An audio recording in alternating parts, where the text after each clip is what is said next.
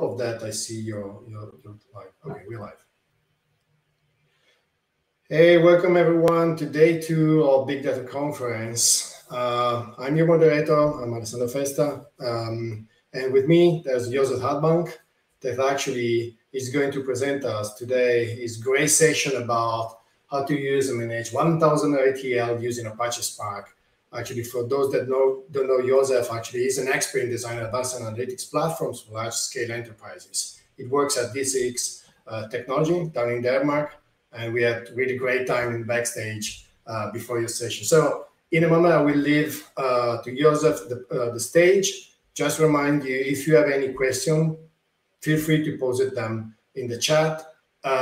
We will get a Q&A session at the end of Josef's session. And with that, enjoy your time with Josef. Josef, up to you for the stage and the presentation. Yeah, thank you very much for the kind introduction. So let me just screen share the presentation. Can you see it fine? I hope you do. Yes, absolutely, yes. All right. So hello, everybody. Thank you very much for joining this presentation. I think it'll be great. And thanks for the kind introduction again. Let's jump right into it. So I'll be talking about how to build an advanced analytics platform using Apache Spark and what kind of things you need to think about when you're doing this kind of presentation, this kind of project to make it really long-term sustainable and working. Before I start, a few words. I assume most of you know what Apache Spark is, but just a small refresher. Basically, Apache Spark is a technology which allows you to connect multiple different technologies in the analytics world into one cohesive system, right? So it basically connects to any sort of queuing system, any streaming system, any database, or not maybe all of them, but 98%. I don't think I have ever met any that you cannot connect to, right? And it glues together this massive portfolio of technologies you have into one system, right? However, Apache Spark has its strengths and weaknesses, and I really want to describe this because the weaknesses of it are the whole reason for us to build the whole project that I'll be talking about. So where Apache Spark is strong. Apache Spark is strong because, as I mentioned before, it can work with a large variety of technologies, right? It pretty much has connectors and drivers for every single thing that you might want to use ever, right? So that is really great because that means that whatever you have already, you can start using Spark and it will just work, right?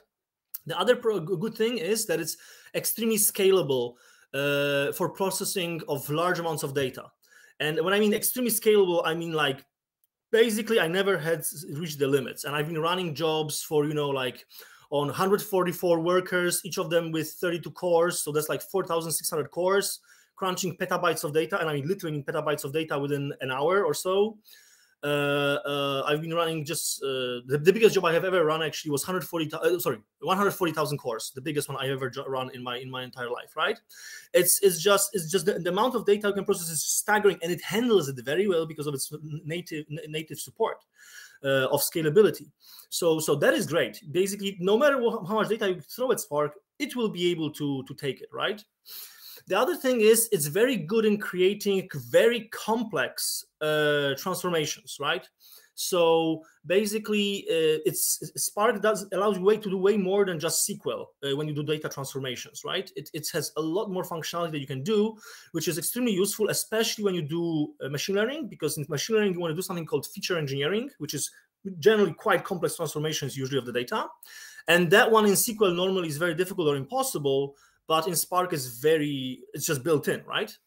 And as I said, it's applicable to very demanding machine learning. It has a lot of built-in machine learning models.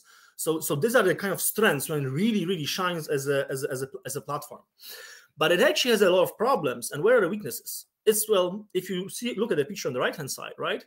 If you're having huge amount of jobs, right? And I mean like thousands of ETLs, Spark actually doesn't have any support for that built in, right? It has very weak or non-data governance support and very weak or non-security and data security enforcement, right? And when I say governance, I mean basically to govern thousands of ETLs, right? It has almost no good orchestration tools when you have large number of clusters, especially when it comes to like if all the jobs run, each job runs on different version of Spark and has different libraries. and you have huge amounts of those, it's actually recently Databricks introduced this Spark pools, which help a bit, but nonetheless, there's very few orchestration tools.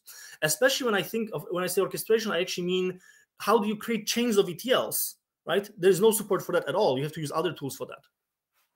And it has lack of good templating tools for enabling easy reuse of code. So what I mean by this, if you look at enterprise data lake, enterprise analytics platform, 99% of jobs will be primitive, like insert select or merge select, something super primitive, like very basic transformation that just move this data from one place to another. That will be 99% of your jobs. Those really complex, heavy, massive jobs, there are just a few of those that you have normally. But you have to manage those thousands of ETLs, which are very primitive, but you still need quality assurance, monitoring, data reconciliation, alerting, all these things that need to be built in there. But it has no support for that whatsoever as a native functionality, right? It has, of course, you can, of course, use some best practices of coding to replicate functionality, how to do, let's say, statistic collection across all the 1,000 jobs. But that's just you because you're a clever programmer, you're doing this. Spark natively does not support that. And again, the problem is the jobs on the left-hand side, you'll have maybe 5% of those complex, cool jobs, which are really big and really complicated. But you have 95 jobs on the right-hand side, right? So we actually have to build a lot of tools around Spark to make it a core data analytics platform framework. And again, you might think you don't have to do it, but let me give you a word of caution, you do, right? So every single new analytics platform that you starts like the one that looks on the left-hand side. You have, that's a lineage, so how the data sets connect. So dots, the bubbles are data sets, and the lines are ETLs, right? You start with something on the left-hand side. You maybe have 25 data sets, maybe 30 ETLs. You can completely manage it. If there are some issues, you can easily figure out what's going on. And it's just easy to control. And then 1 year later, you go to look at what you see on the right-hand side. And that's, by the way, a real picture of lineage on the data lake of one of our customers, right? Which I asked permission to show this to you. I mean, this is just insane. Look at this, right?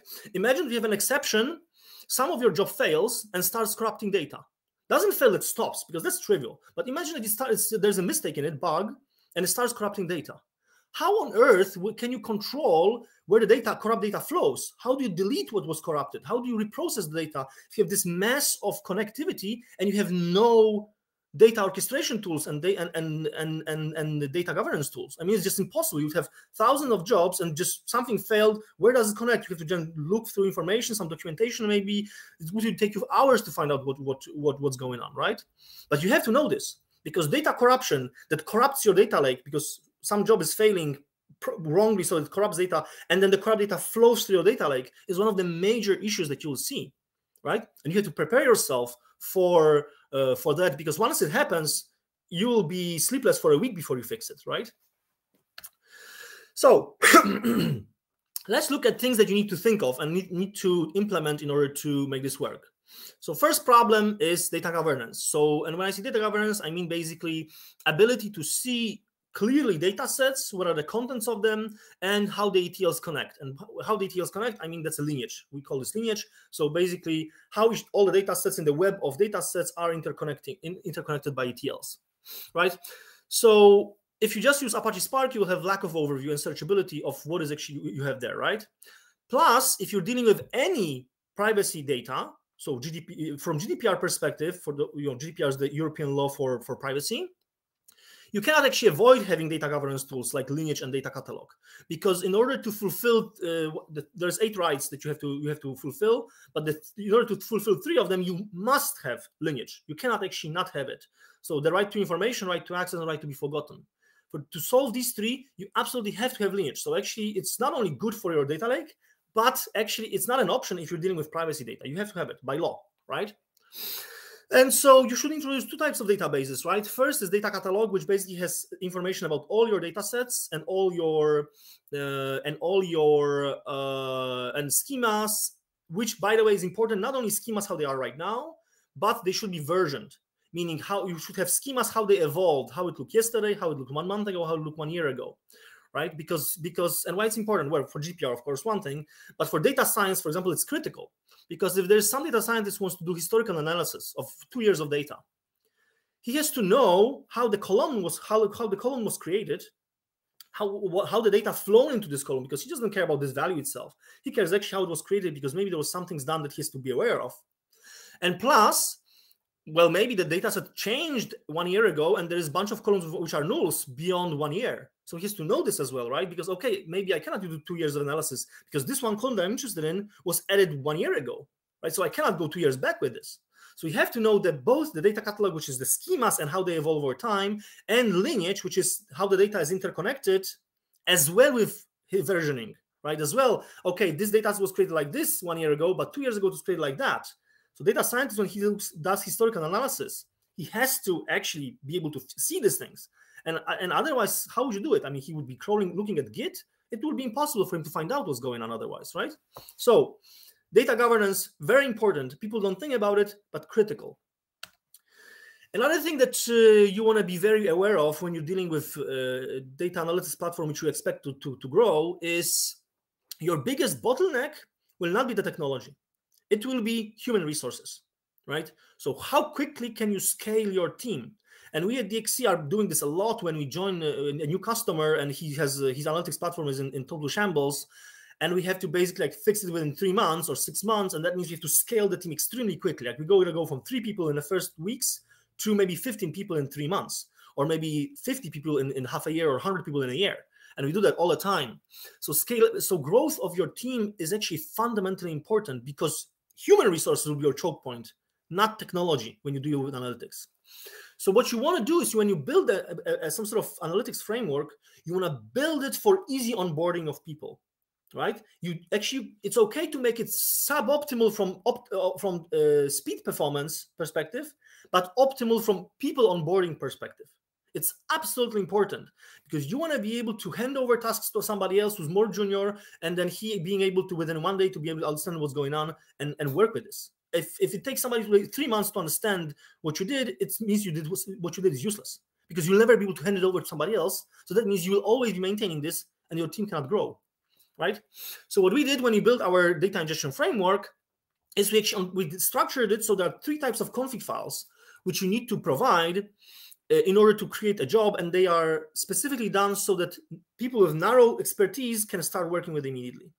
So first thing is data shepherd, who's like a functional analyst who understands the business context and understands data, doesn't understand the technology underneath, how things are happening, but he just understands, let's say, in order to make this reporting thing for my business, I need to take order table and customer table, join them, do some transformations, and that will be able to produce me the report. Right? So he looks at the data schemas and how data sets interconnect. Right? So he just looks at the big picture that you saw a couple of slides before of data lake, like how does things interconnect? Does it make sense or not? But he doesn't understand technologies at all. He's like a functional analyst guy, right? So he provides the schema and lineage. Then once you have the schema and lineage, then you have a SQL engineer who doesn't care about the big picture of data lake, but he cares about, these are my input tables, this is my output table, right? And I just have to write a SQL query to make this transformation, right? Again, a junior SQL engineer could do this. He doesn't have to understand the big picture. He doesn't have to understand the business. He just has very narrow requirements. Do this transformation, go, right? And the third profile is data platform engineer, who basically works with resources. And I mean resources, I mean like databases, blob storages, and things like this. So he basically makes sure that you can map the resources properly across environments and across all your deployments. And I'll be showing how these 3 profiles fit in the framework that we did in a moment, right? All right, so another thing that you need to think of is support for multi-tenancy or multi-environment, and I'll explain how we actually solved it. This is a big one. If you deal with enterprise-grade analytics platforms, you will actually find that cost of deployment from test to production is just huge. And sometimes if a platform is done wrongly, it will maybe be double of cost of developing the component. It's sometimes just so huge of a problem. And there are best practices how you can solve this, but many people actually don't know about those. People use best practices from 10 or 15 years ago, not the most modern ones. So I'll tell you how we did it, and I think this speeds up this very well. So there are two key elements to it. First is infrastructure as a code. So, before I get to that, sorry, there's actually the multi-environment world is actually more complicated, as I just said, because very often, even if you're a startup and a small company where everybody knows everybody, at some point you likely will be bought by somebody else. Or maybe if you're a big company, likely you'll buy some other company. And what happens then? Then you end up in an enterprise which has multiple parallel IT infrastructures. And trust me, it's not that unusual. Like, if you work in a company for more than a year or two, you can expect it to be bought by somebody or that you buy somebody else. It's more common than you think. So you have to think not only about multiple environments like test, dev, pre-prod, and prod. You have to think of multiple IT infrastructures simultaneously that should run seamlessly, right? And you have to be able to move things across environments and across IT infrastructures to be really flexible. So now coming back to the solution, how do you solve this? Well, obvious one is infrastructure as a code. Every single thing that you deploy, never use wizards, ever. It's just, I mean, yeah, if you're just making POC, yes. But as soon as you're doing something that is actually supposed to become production at some point, so not POC, but MVP, minimum viable product, always have everything 100%, not 95, not 99, 100% infrastructure as a code, that everything is deployed by scripts, right? But the second thing that people don't think of often and don't do is resource abstraction layer. And that is basically that your system is interacting with resources through abstraction layer. So the component, let's say the ETL, doesn't know which database it's talking to. It talks to an abstract database. Let's say there will be a customer database, right? And there's abstract database there defined, and it just works as if this database was there, right? But actually doesn't know which physical database it connects to. Is it the customer dev or customer prod or customer test? It doesn't know about this. It just knows there will be a customer database, and I'm talking to this alias, and what happens behind the scenes, I don't care. And behind the scenes, you have basically a rerouting you basically have a component which allows it to point to the right database immediately. So, and you might think this is obvious, but it's not, and I'll show you why. So, the traditional way of doing this in CI/CD, CI/CD is continuous integration, continuous delivery, is by doing config files that you dynamically modify. So imagine you have 1,000 ETLs that take data from one container, which is in test resource group, test EUS01, let's say, and it puts it to some different resource group, different container in test, right? How would you do this in the kind of proper way, but it's actually not proper for real, proper 15 years ago? How would you solve this problem? Well, you have 1,000 ETLs, all of them have to have config files, and in the config file, there's a path to where to take data from and where to put it. And then each of those ETLs, you have to parameterize so that when you move from test to prod, you swap the underlying paths. And then when you go from test to prod, it just works, right? And you could think, this is the gold standard. It's actually not. That was gold standard 15 years ago, right? Why? Because think about it. You have to parameterize every single one config file. If you have 1,000 ETLs, you have to parameterize 1,000 config files. But actually, you have only two resources that changed. Maybe there's a better way to do it. And that's what is the resource abstraction layer, right? What you do is you build your 1,000 ETLs. They have config files, but the config file points to an alias location or an abstract location, right? Let's say I'll be taking that from raw and I'll be putting it to modeled or whatever else, right? Just whatever you want to, any alias that you want to give it, right? And underneath you have a component which actually says raw is actually this test EUS01 and model is this test EUS02, and you map it dynamically on the fly, but the actual job itself doesn't see the difference. Why this is much better? It's a nuanced thing, but it will save you, I don't know, weeks and weeks of development easily. Is because in previous situation we had to parameterize 1,000 config files. Here, the config files don't change of ETLs because they point at raw, at modeled always. If it's production or pre-production, doesn't matter. It points at alias location. All you have to do is you parameterize one config file of the resource abstraction layer. Because in test, you map raw and model to one location, and prod, you mop raw and model to different location. So you went from having to parameterize 1,000 config files because you have 1,000 ETLs to having to parameterize one config file because you just swap the underlying resource abstraction layer, but the jobs are actually identical. And by the way, if you have mapped those resources already, then you can deploy a new job on test, literally copy paste it to prod, and it will work with touching nothing whatsoever because the resources are already swapped underneath automatically. And this one trick actually saves us at least, I would say, days and sometimes weeks from each production release on a big scale system, of course, right? So, and again, it seems like a technical detail, but it's vastly important, and people don't think about it at all when they go for an analytics platform, right? They just do some code and they hope it's gonna work out, right? And I have here an example of basically how it looks. I mean, literally, we have a component which is the resource abstraction layer, and we simply have, you can see in the black in the red square, you can see we have the storage account and blob container name, and then we have an alias. So we literally are aliasing the resources, and we're swapping those mappings. So again, modeled container will be different thing in test and different in prod, but the jobs will just point to modeled, right? They will not know actually where they're pointing in reality. All right, and the third thing you should think of is how you're going to orchestrate things. And when I say orchestrate, I mean how do you actually maintain the sequence of ETLs and how they should run in order to deliver the data that you want. So like 20, 30 years ago, what you were doing is you would say, schedule this at 9, then the next ETL at 10, and the next ETL at 11, and then by 12, your data should be there, right? And then, like, I don't know, 15 years ago or something like that, frameworks like Airflow became popular, where you can actually draw these diagrams, how things interconnect, and then you can run those. But I claim there is a better way to do it.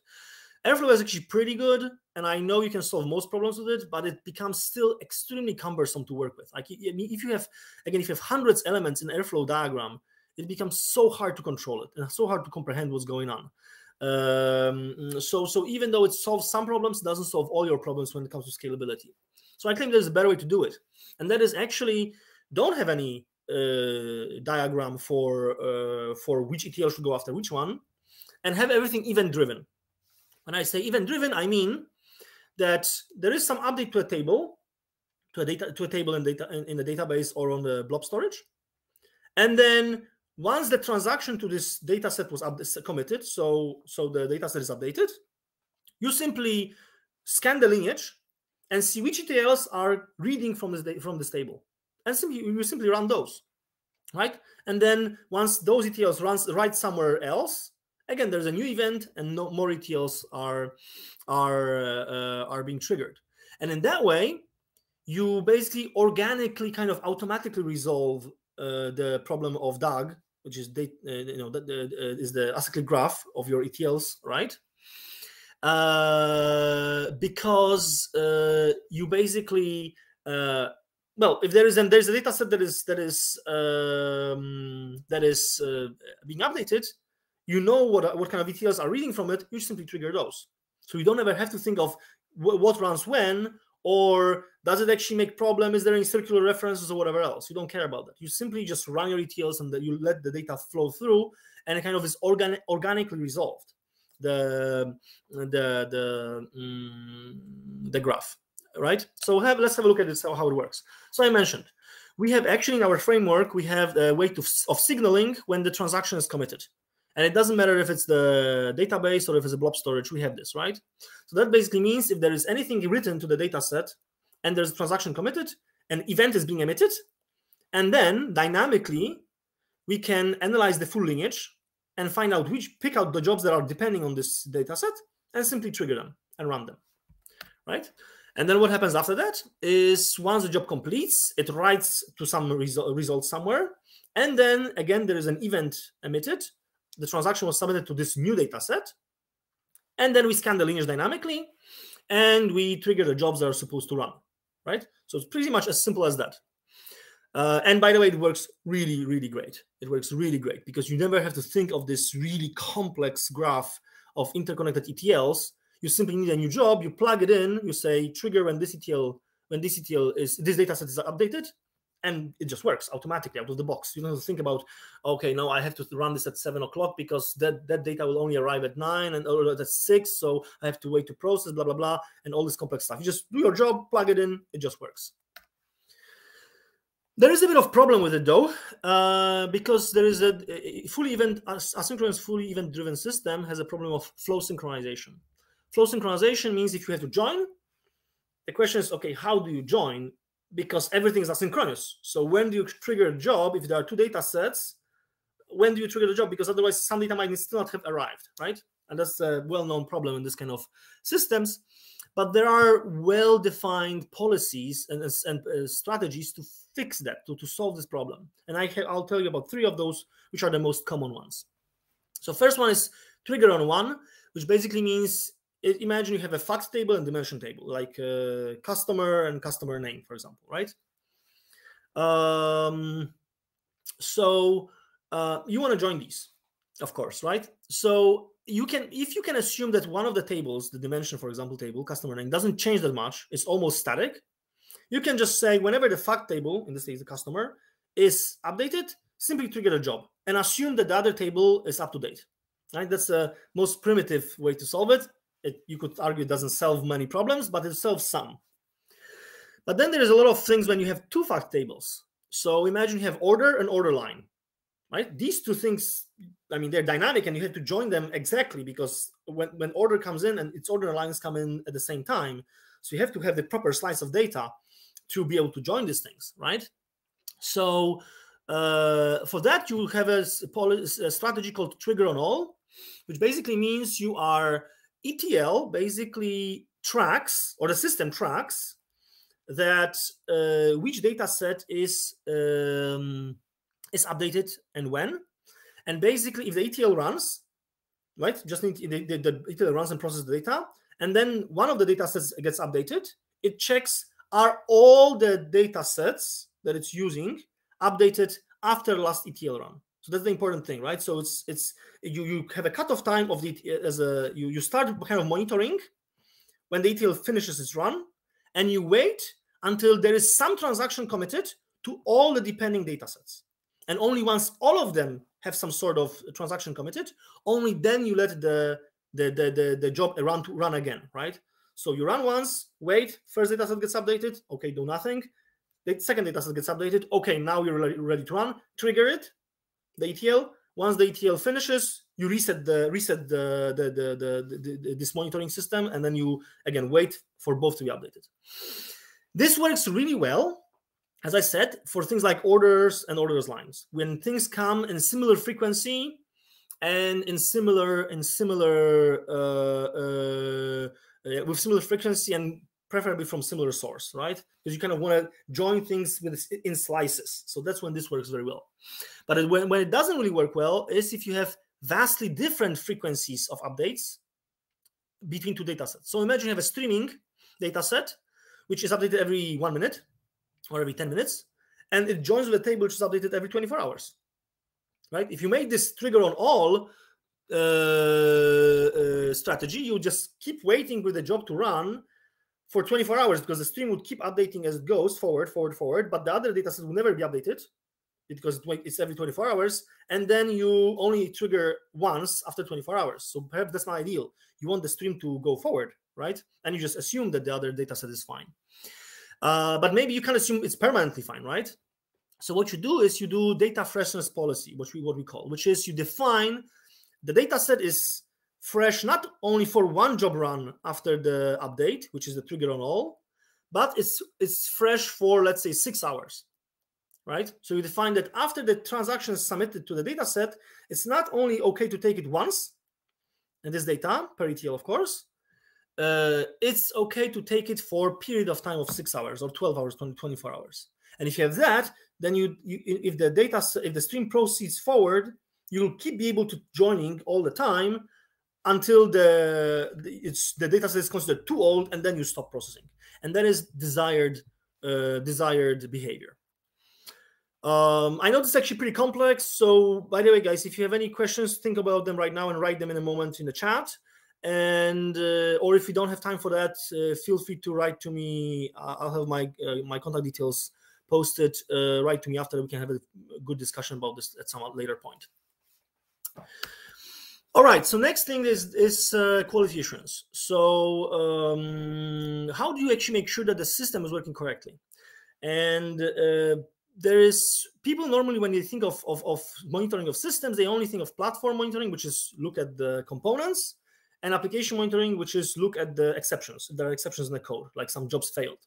But actually, there's way more than you have to do in order to have a stable analytics platform. And basically, in Germany, there's this saying that analytics systems are like watermelons. They're green on the outside, but red on the inside, meaning all the monitoring says perfect, green, green, green, green, green, no issues, but actually the system doesn't work, right? Actually inside it should be red, right? It's actually inside red, but you don't see it. And that's because you don't do enough monitoring. You don't think enough. People don't think enough. What are the best practices around monitoring systems in order to do this right? And that's what I describe here. So platform, as I said, trivial. You just look if the SQL server or whatever has enough memory, or the CPU usage is good enough, or I don't know if your Kafka is below certain threshold number hits per second or whatever else. Trivial. You have that out of the box. Application monitoring, again, exceptions. Trivial. You have that out of the box. But then imagine this. Your data flows to your analytics platform, and you're joining. And somehow this join fails, but fails in such a way that maybe the data that you're joining with is not there. And you're doing inner join. So that means that inner join filters out the data, which means that if you're missing, your dimension table is not updated, you will start losing the data. Because the join, let's say there's 1,000 rows on the input, you forward process for 1,000 rows, and then you join, and then you get 800 rows. There's no exception. SQL Server is working fine, but the job doesn't work, right? You don't deliver the value to the business that you want because you're losing the data. So you have a problem. But you wouldn't see it if you had only platform and application monitoring. You have to monitor this separately. And that's what technical reconciliation is, right? Which is on the bottom left. Is you see row counts, you mechanically count the rows as they go through the system, so that when there is something that you know I should get the same number of rows on input and output, but your number of rows drops, you can raise a problem, right? As I see here, right? You process, there's 1,000, then you validate, you invalidate 2 rows, but still if you sum up the invalid and valid, it's still 1,000. And then you go to report and you have 996. You have a problem there. You lost 2 rows. Your report is bullshit. It's not working. You cannot actually tell the business the numbers you're seeing are correct because you lost 2 rows. You have to fix this, right? But in order to fix this, you have to monitor for that. The next thing is functional reconciliation. Even if you track the rows, you still might have undetected issues. Because what if you have some UDF or some more complex transformation, which actually, again, there's a bug in it, and it corrupts the data. The rows are there, you didn't lose any rows, but you corrupted the data, right? So actually you have to now then look inside the data and verify if this is correct or not. And how you do this is called functional reconciliation. Whereas the technical is just looking at row counts, it doesn't understand the data. Functional actually understands the data. So what you do is you, from the source of your data sets, you pull some stats. Let's say you make sum of sales per shop per day, right? And you pull this kind of statistics report on the source, and then you pull the same statistics report on the destination, on reporting layer, right? And you compare the results, and then you see, okay, actually shop 2 has much lower sales in reporting layer than it has in source. There's a problem somewhere, and that's what you do. You have to fix it now. Then there's cost monitoring. This is trivial, I guess, but you just have to tag resources properly to allocate costs properly. It's not trivial, actually, but I don't want to talk about this now because I don't have time for that. And then the last one, which people forget about, is SLA monitoring. You can actually have a situation when everything what I described so far works perfectly, but you're still failing because your report should be there by 7 and it's not, right? So there is no problems with platform. There's no problems with application. There is no row counts lost. The functional reconciliation checks out, but the data is late, and your business starts working at 8 o'clock, and they need the report now to be productive. So you have to as well monitor the freshness, which I described in the previous slides. Is the data updated frequently enough, or was I on time when it comes to SLA? SLA, service level agreement, with my business? right? And it's important. And if you don't do all of those, you will have those watermelon situations, meaning you think it's perfect, it's green, everything was green, and then you get a phone call at 2 o'clock at night saying, hey, what the hell, my report is not working, I'm getting bollocks numbers, right? So again, you have to think of all 6 to really have a proper analytics platform which works well. All right, I have only 5 minutes more, so let me quickly go through this. I wanted to share with you some details, really briefly, how we did this all in Apache Spark, right? So as I mentioned, we have the data and lineage catalog databases, which are storing the entire ETL connectivity and all the schemas, right? Then on the top right, you see quality assurance components where we collect statistics, basically, so row counts and all the other things we need to collect about every single ETL, on every single ETL that is running. And the important thing is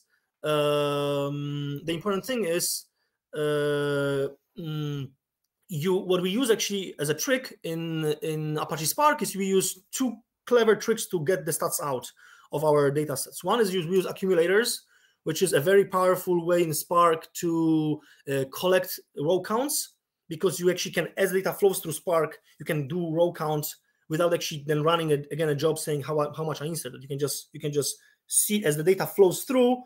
You can increment counters as the work is being done on the task. So you basically can get statistics for free. And the second thing is you use delta lake transaction log to get how many things are updated, deleted, and whatnot. So that's just some technical trick for Spark nerds in the audience, which includes me, by the way. I'm a total Spark nerd. Then you, of course, as I said, you have the catalog, lineage catalog, data catalog is very important. Then we have resource abstraction layer, which basically dynamically mounts storage locations to the workspace. And then, of course, when we want to do some transformation, we define as a SQL statement that runs on Spark SQL. And I have still a few minutes left, so let me go through how it actually works. So if there is an event on data lake, I mentioned, you remember, it's an event-driven framework. There's an event on the data lake. There's some transaction submitted to some data set. We trigger an event. It goes to Data Factory, which then spawns the Databricks jobs in Spark and passes parameters about the event, what kind of event was triggered. Then what we do is we scan the lineage catalog and see, okay, this data set has these 3 ETLs following it. So then we spawn those tasks to do the processing. So once we are within the task that is supposed to run the ETL, first thing we do is we mount all the sources and all the destinations as Spark SQL tables. Right, because that's the easiest way to do that. When you can use them using Spark SQL. Once you have mounted those, you actually look into the catalog and you check if the data that you're seeing on a source is of the same schema as what you're expecting. Because another big problem in analytics platforms is, so if you're, let's say, getting CSV files, that someone just puts some random CSV file there, which is complete rubbish. And then if you don't check for schema drift, for schema differences, you'll actually then load the data and corrupt the later layers by loading some data which is completely rubbish into the table, right? So you have to actually do schema checks. And that's what we do. So after we mounted the tables, we do schema drift detection, which basically means we check if the schema changed, but if there's a difference between what I know I should see and versus what I see. Once we've done this, we're able to actually do the job. So then we go to our database of transformations, where we have the SQL statements effectively, and we simply run the Spark SQL. After we have finished the Spark SQL job and the job is written, we do 2 things. First, we now write the statistics into reconciliation databases, and then eventually, finally, in the last step, we trigger the dataset changed event so that next ETLs can run, right? So this is a bit of technical details for those of you who are like Spark enthusiasts and know it very well. That might have been very, very interesting to see exactly what we did to do this framework. All right, so let me summarize right now about what I was talking about. So Apache Spark is an extremely powerful technology, and I cannot emphasize how good this is. I've been using this since version 0.6 or something. It's just amazing. It's really powerful. But it's only good in doing scalable data processing. It doesn't care about the big data lake, and that's what you will be working with eventually. I mean, you never have 5 ETLs. It always becomes eventually 50 or 500 eventually, right? So it's missing a lot of features related to job and data management, like quality assurance, like monitoring, like lineage catalog, data catalog, all these things. So, and in order to survive long-term, you have to think about these as early as possible, right? You have to think of these as early as possible, because otherwise you will accumulate so much technical debt that you will not be able to do any work. A lot of our customers come to us, to DXC, saying, hey guys, we're racing, our platform is so poorly developed that our development team, which is maybe 15, 20 people, are constantly only handling tickets. There's no spare time to actually do any development for new products. They just continues to maintain. Why? Because they haven't thought of the right analytics platform best practices at the beginning. And then the technical debt grows and grows and grows, and it just eats up all your time eventually, and you have no time to do actually new work. And Apache Spark doesn't help you with this. You have to think of these things yourself. Because otherwise you will, again, never be able to do any progress, and management will be extremely unhappy, right? And they'll not even understand why this is the case. Well, why half a year ago you were still good and now you're not, right? And this is pretty much it. So my recommendation is think about the best practices I just talked about as early as possible, and it will save you a lot of headache later. All right, that was it what I had to ask. Please start posting questions if you want. And meanwhile, you're doing this, I just want to mention, do you want to work with cutting-edge Apache Spark and Azure projects? We're hiring. Come and work for us. We need data engineers, DevOps engineers, data scientists, pretty much everybody. And if you want to work in this cool platform that I built with my teams, write to me directly. There's my email there.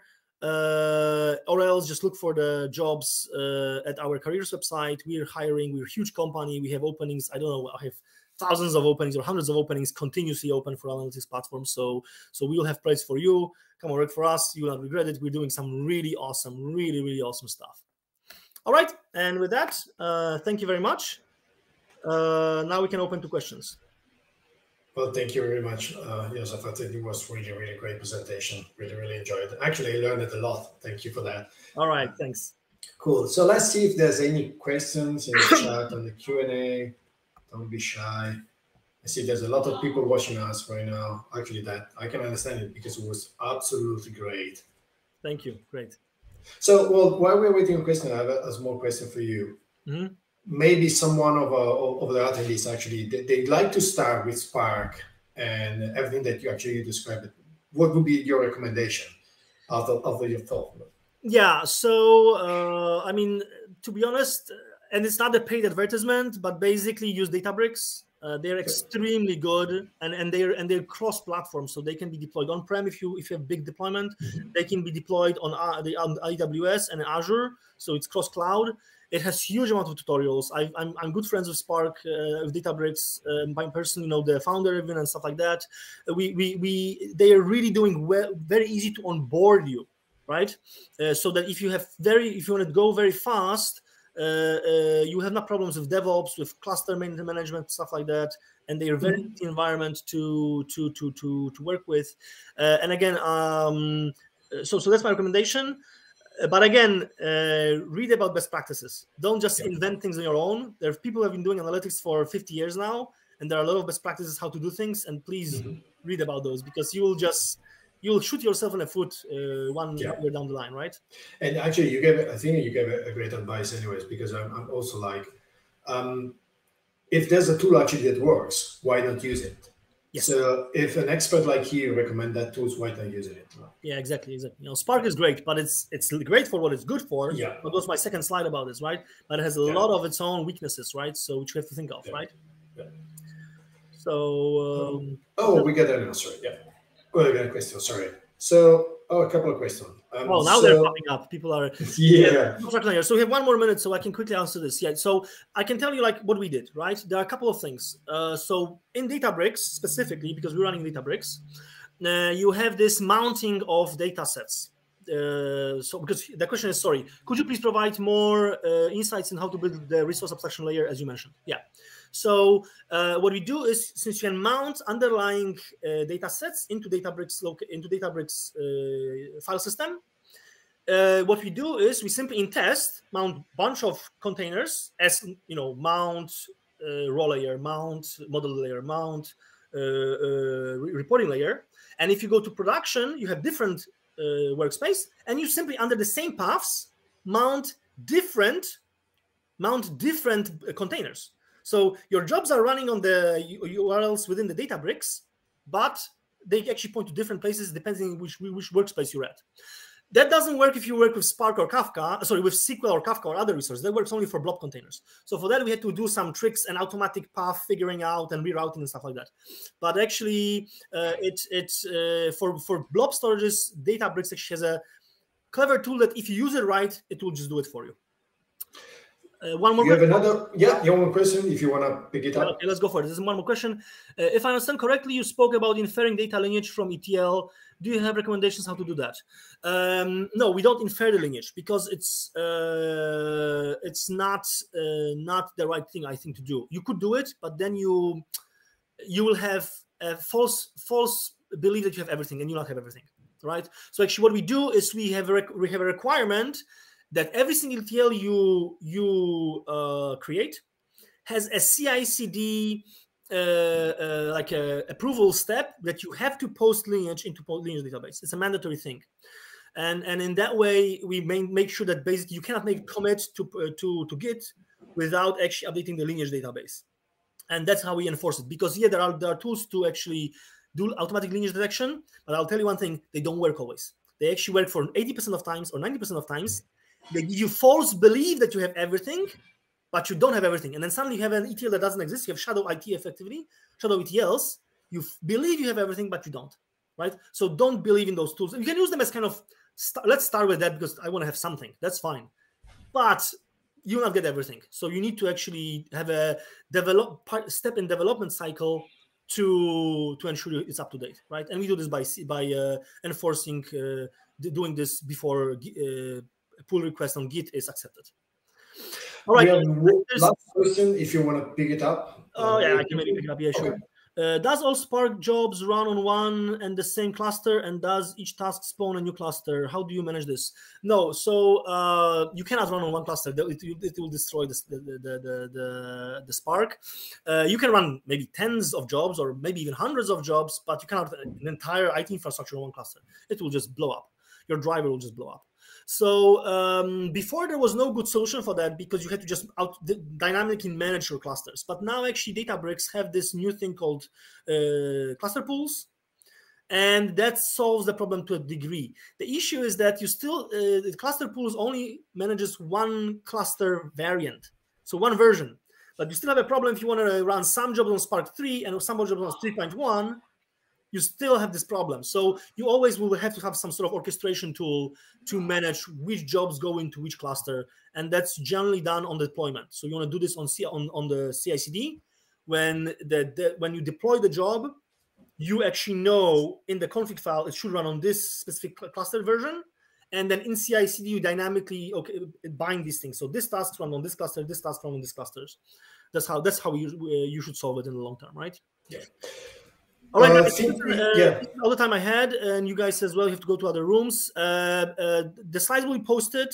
So my name is there, my contact details, my Twitter, my LinkedIn. Reach out to me. I'm very happy to contribute to the community, help you out with your problems. So feel free to talk to me. And again, if you want to work with me or a cool project that I work with, work for DXC. We're doing really awesome stuff. We're like 100,000 plus 6,000 employee company, really massive IT provider, and our analytics platform department is really blowing up in size. So please work for us. We'll have awesome things to do together.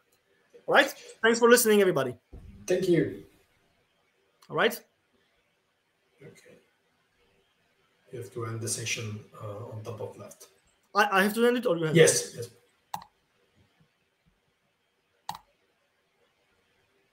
Thank you, everybody. Take care. Thank you, everyone.